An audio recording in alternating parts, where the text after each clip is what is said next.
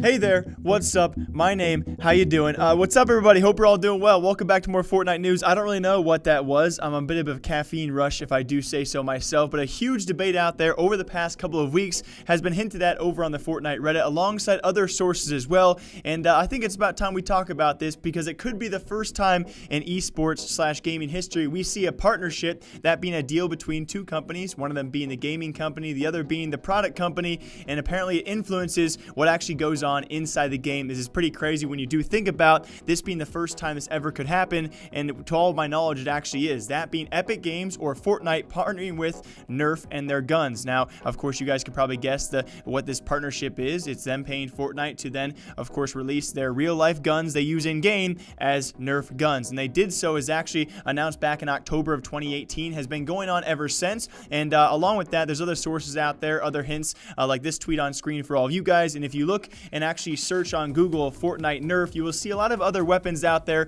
which I'm not really sure are actually a part of the original partnership. Now I'm going to go to their website as well and show you guys the three main weapons along with two weapons that actually do not exist inside Fortnite. It was the Silence USP, the Scar, the Tac Shotgun, and then like I said before, two other pistols that do not exist in the game of Fortnite. That was when the partnership was announced, and ever since then, 35 weeks later, neither of those three weapons have been vaulted. Suspicious, or ironic, or coincident at all three. And it makes perfect sense, right? I am not trying to blame Epic Games here. The forums, of course, blow up, and I will say, though, this could be problematic in the future if it does influence the meta in a negative way, but I must say, in my own opinion, you guys, of course, can leave yours down below as well. I'm not a huge opposer of any of these weapons, right? The USP, not really going to be a huge factor in the game. I think it's actually fairly good early game if you can hit your headshots. The Tac Shotgun, I'm actually a huge fan of, especially ever since the buff. I never really had a problem with it before either, but again, that's my opinion. And the Scar is a very well-balanced late-game AR, so I've never had a real problem with any of these weapons,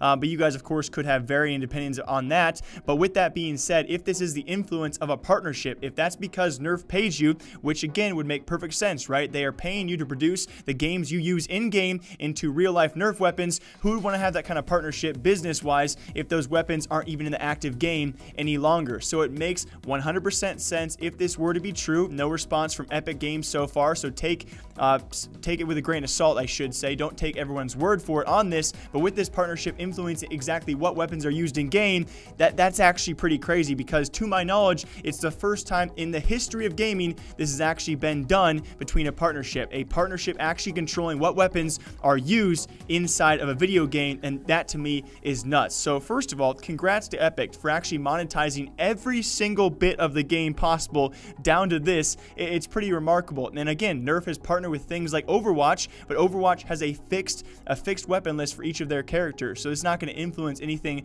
to this degree. And if that actually was a clause in the partnership, I got to give credit where credit is due. Monetizing every aspect of your game in this kind of just a spectacular way, it's genius, especially when no one really notices until now. My only problem comes from the fact, well, I guess they're not going to be very transparent about that, because if they were, it would have been uproar right away when the partnership was announced. But if it does come down to controversial weapons, like the weapons people think that actually are made by NERF, but I cannot confirm to you, currently on the NERF store, there is no RPG, there is no Deagle, although it could have been in the past, so they could have taken that stuff down. So when it comes to overpowered weapons or ridiculous weapons, and all of a sudden those two are staying in the game, mainly like the RPG, and let's say they had made a grenade launcher, or a quad launcher, I should say, as a more weapon that people really do not like, what if they all of a sudden left those in the game because they are being produced by NERF as real-life weapons? That is where the problem does lie in the future. But then again, maybe Epic did see this coming, and that's why they chose very neutral weapons, that being the USP, the Tac, and the Scar. Things that people aren't going to complain about, whether they're left in the game or really taken out. They'll probably complain more,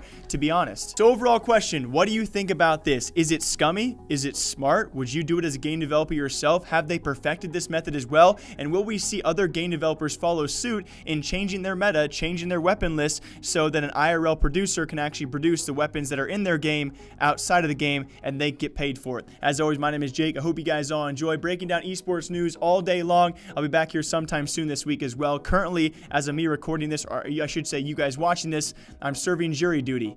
Yeah, it kind of sucks. I told them I was a YouTuber, and they still sent me down there. So hopefully I will be back sometime soon. Hope you guys all enjoy. Until next time, see you soon.